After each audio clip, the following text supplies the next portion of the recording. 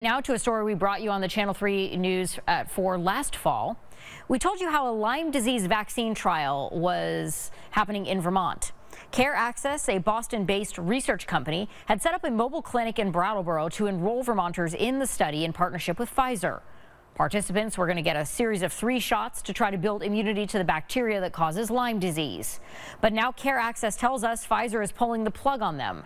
In a statement, Care Access says, quote, Pfizer informed us of its decision to discontinue thousands of study participants only recently, and we disagree with the decision and its basis. We are most disappointed for the study participants and are heartbroken about the impact this will have on underserved communities. In a statement earlier this month, Pfizer said it decided to discontinue about half of the participants in their study. The drug maker cited, quote, violations of good clinical practice at certain clinical trial sites run by a third-party clinical trial site operator. It said there were no safety concerns with the vaccine itself.